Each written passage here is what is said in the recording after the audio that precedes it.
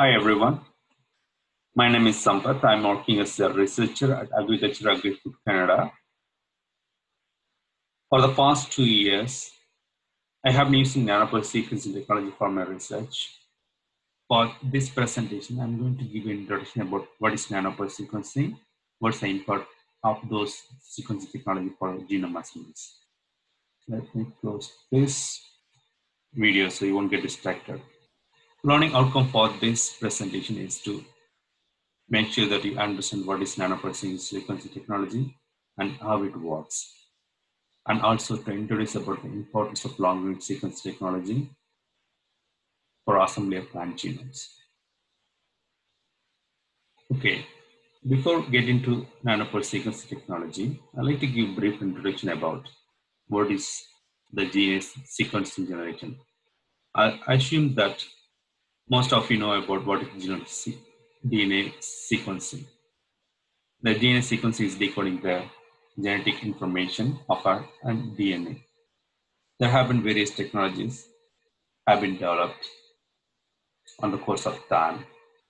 This Sankar sequencing is the first generation sequence technology, which has been developed in the concept of chain termination method. In the second generation sequencing, mostly sequencing-based synthesis, like Illumina-based, Solidas, or 454 technologies. And third generation technology is the recent technologies, especially by PacBio and Nanopore and PacBio. Those are commercially available for now. These first generations are quite longer read size compared to the second generation, but the throughput, the depth of the sequencing you get is really low, which means that you have to pay more money to get more amount of sequence. On the other hand, second generation sequencing is NGS, next generation, also called as next generation sequencing technology, where you can get high throughput nature, but in terms of read lengths are really low, like less than 500 bits. Recently, like last 10 years, there have been rapid improvement in third generation sequencing technologies. Nanopore and PacBio, those can sequence a read length of more than 10 kb outreach up to like 2 megabits, especially in the Nanopore sequencing technology. So in this presentation, I'm going to give an introduction on this Nanopore sequencing technology. And also want you to keep in mind that there are other technologies available for scaffolding. So once you got the sequences from this technology into quantic, then you put them into a scaffold to make a chromosome level assemblies. You may want to use this scaffolding technology, which is just a restriction-based map, instead of using like genetic linkage map, which takes ages to develop with the populations. Before I'm going to introduce about Nanopore sequence technology, I'd like to show you this less than 2 minute video, which will clearly depicts what I'm going to explain in this forthcoming slides. So let's watch it.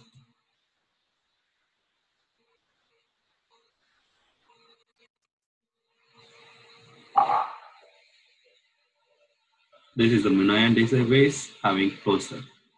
This is the flow cell. This is a DNA library. The DNA where you adapted your adapted sequence as well as motor protein, which then loaded onto a flow cell. Flow cell contain many wells or nanopores.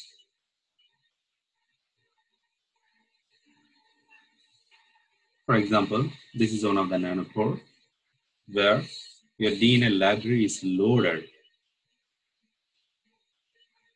This purple helicases unzip the DNA. And the other DNA is entered into a nanopore. You can see the flow of the current.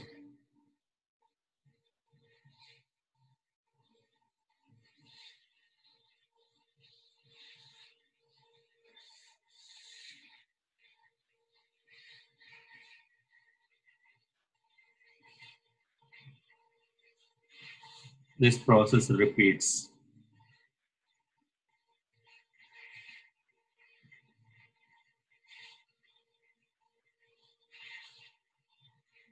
These are the nanopores. Okay, now you watch the video. The video shows about a nanopore.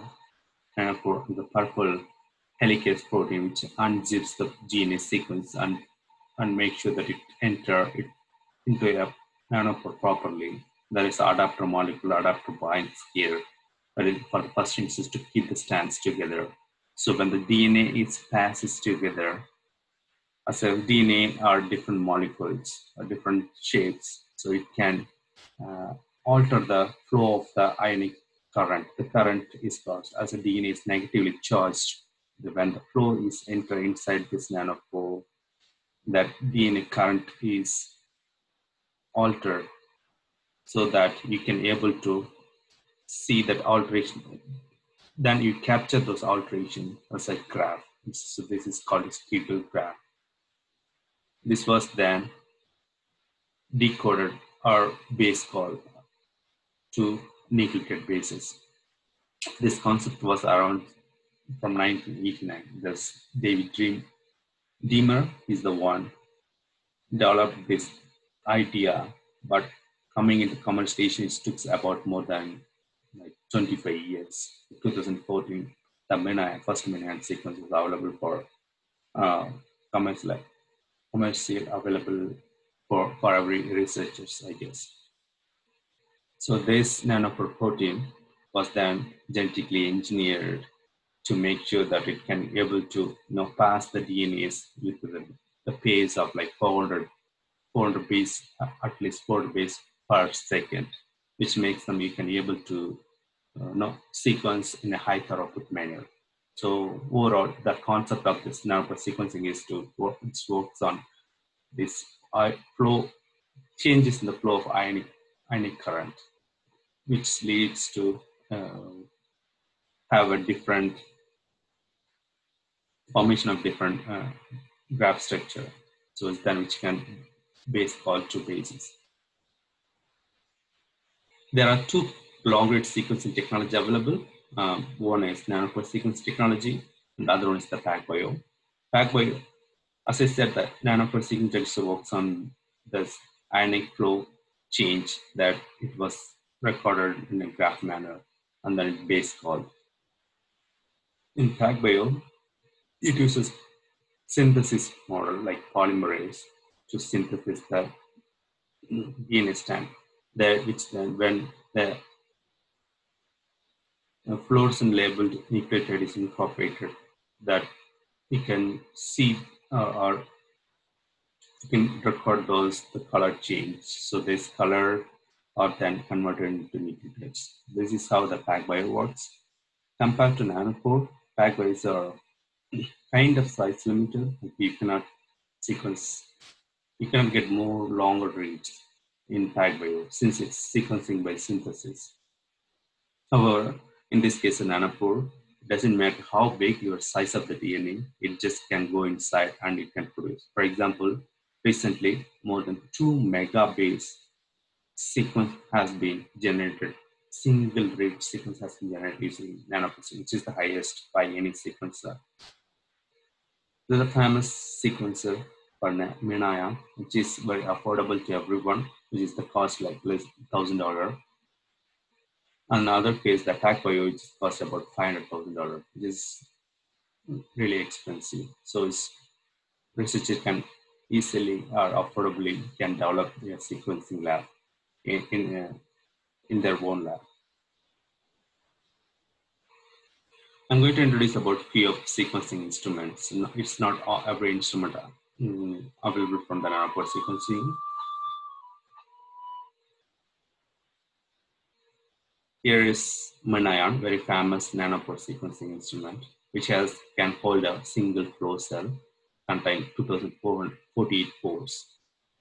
This flow cell you can run it like 48-hour validity. You can run it in a single stretch, or you can do it on a multiple rounds. Each time 512 sequence channels sequence at a time, it can able to produce up to 10 to 25 gigabits. So once you used, you can just wash it and then you again load your library and then you can run it again. So that way you can run this flow cell for like more than one time. You wanted to have a more sequence of this genome, so better use it for 48 hours. There is other instrument called gridiron, which is just a 5x of this flow cell. You want to increase the high throughput nature. You don't want like it takes about 2 days to complete. So you don't want to spend time on sequencing. So in the sense, uh, medium throughput can be achieved. For example, 10 giga data can be 100 to 125 giga data can be obtained from this flow cell in 2 days. There is the other one called Promethean. This sequencer has a different flow cells. It can have a force up to 12,000 per flow cell. So you can able to sequence 100 giga per flow cell. This is the flow cell model you see, which is used for Promethean, which means that you can able to sequence really high throughput sequencing for any genome. For example, in plants, you may want to sequence really high amount of Mm, high throughput means like high depth. You wanted to sequence, so it can be done easily using this Promethean, but it's quite expensive compared to other instruments. This might cost about $125,000. There is recently a Plangle, which is kind of testing its instrument, just has 126 pores. For example, you just don't want to waste your flow cell. Instead, just check your library quality and everything using this Plangle. This is a one-time use. So you can make sure that the library is really good. So you will not be waste your library. For example, sometimes you not obviously get 100 gigabyte library is not really good. So in that case, it will be really important. There are other instruments which is for like automated library preparation and other sequencing computers also available, meaning, but these are the major instruments you wanted to know for now. I'd like to give an idea of how and what's the price and how the sequencing kits look like. This is a so when you first time register and you can able to get all the materials in $1,000. For example, this is a MinIAM sequencer. This is a portable mobile-sized device with a flow cell. Flow cell it costs about $500 if you buy in bulk, and like the cost varies how much quantity you buy. And there are kits, library preparation kit, library washing kit. This is the importance of this nanopore sequencing is they have kits and everything, and it's very the steps are very convenient to do, or it doesn't have to be like very professional, just only in terms of loading to this loading library to the cursor. But most of the time, you get used to this technology very easily, and that preparation steps is not that huge compared to other shorted library preparations like Illumina ones. This slide summarizes the importance of nanopore sequencing technology. First, it has no capital or investments, so which means that every lab can afford to have this sequencer, and the library preparation method is really rapid, simple, yet effective, and the nanopore sequence can produce more than 300 kb an average based on depends on your library. Direct RNA and direct DNA sequencing is possible without any PCR. What we're doing is we are using sequencing by synthesis, especially Illuminatis. And there will be high throughput and multiplexing also available. And direct methylome analysis, you don't have to do any separate sequence for methylome analysis. Just using this direct DNA sequence, we can analyze the methylome pattern. I'll show you in the forthcoming slides. There are major drawbacks in this sequence technology, as a new technologies has been rapidly improving, like for chemistries or sequencing kits. When I was sequenced in a proposal, I used to get something like 2 giga, but now we in average we can able to get 15 giga. It was quite interesting. They have improved a lot of core chemistry as well as the sequencing kits. However, the major drawbacks, what I say is that read raw read error rates, which is about 2 to 15%, and this is really huge. You really don't want to have this, but this much error rate in your sequence. For example, in average, is yeah, gene can have like 100 base pair, 2 base pair, which is really huge. So that's you don't want to, because of this rapid DNA pass through that nanopore it causes, and also it's not it also is just single rate based. There is other error called homopolymer error, when it's just sequence produces the signal like a for the poly or polynucleotides. It doesn't convert our base call really well. And there is other one. It's not a really a major drawback I'd see. Like you need a really high amount, high molecular DNA, which is important for this. Here, okay. So using long read sequence technology, you got long reads. So what's the matter? Why you need? What's the importance in this of these long reads for, especially the plant genome or plant genome assembly or annotation? For example, here on my left here, this is the tomato genome was sequenced using short rate sequencing technology, mostly by less than 50 base pair. It's less than 500 base pair for more than 10 years with the effort from 300 people around the world, but yet it's not complete. It's lots of fragmented. This is what you see when, because you don't know where to put these puzzles. As large rates, it's really, there's a complexity. But when you have these puzzles are like bigger size, yeah, definitely you can able to put it into pieces together and make it more contiguous assembly. This is called more contiguous assembly. You won't have this complete assembly if you want to have them in a want to use that for further analysis and graph improvement. So this one you can do it in a month with 5 people, better contiguous assembly, as the size of the fragment or reads are more than 10 kb. Even you can able to achieve 2 mega, like 2000 kb. This is one of the examples showing how good that long read sequence technology. This is the chromosome 5 of the Brassica nigra genome, which is from our work. You can able to see these references in the reference slide.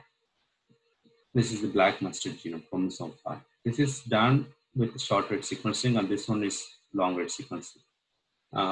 You can see this, especially this collinearity means like those are basically from genes conserved. These white spaces are not available or not able to sequence with short read sequence technology. So for example, we got about 20 megs are sequenced, especially this centromere or pericentromere substitutions. These greens showing that the depth of repeats. So when there is a lot of repeated in nature, so it's really hard to assemble. And you know that plants are really complex. Even 90% of the genomes are repetitives, especially for the maize or wheat. And you need this technology to compose those complexities and also polyploid in nature. The other advantage of nanopore sequencing is you can sequence a full length mRNA instead of just fragmenting it. Using this, you don't know which isoform is come from this DNA, which is kind of awkward to use short read sequence technology when you just have this and we try to predict what is that mRNA is or what are the isoforms. But in this case, when you use long reads, you can directly sequence the complete gene, this complete 6 exon in a single read, which means that you don't have to worry about assembling those short reads.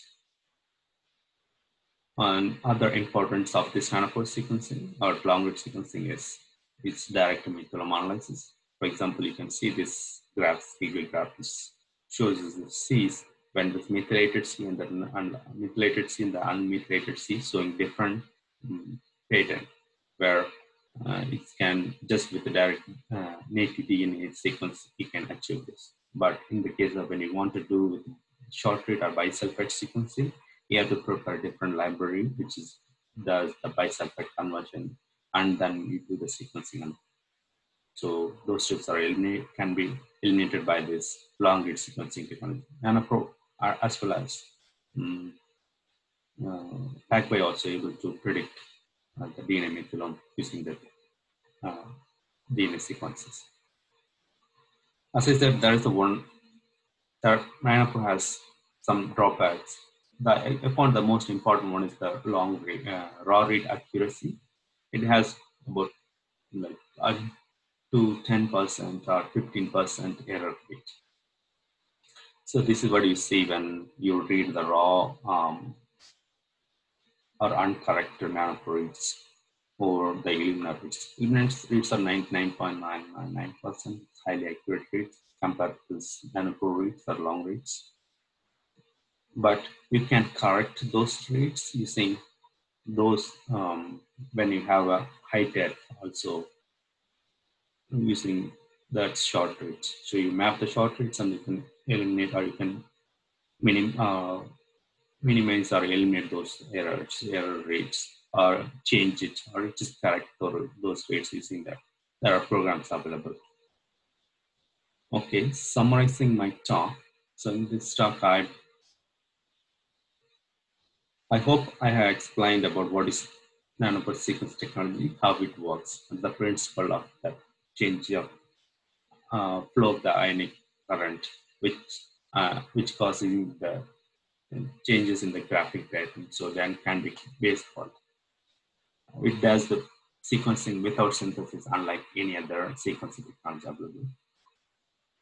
That's why this sequence technology used in space as well.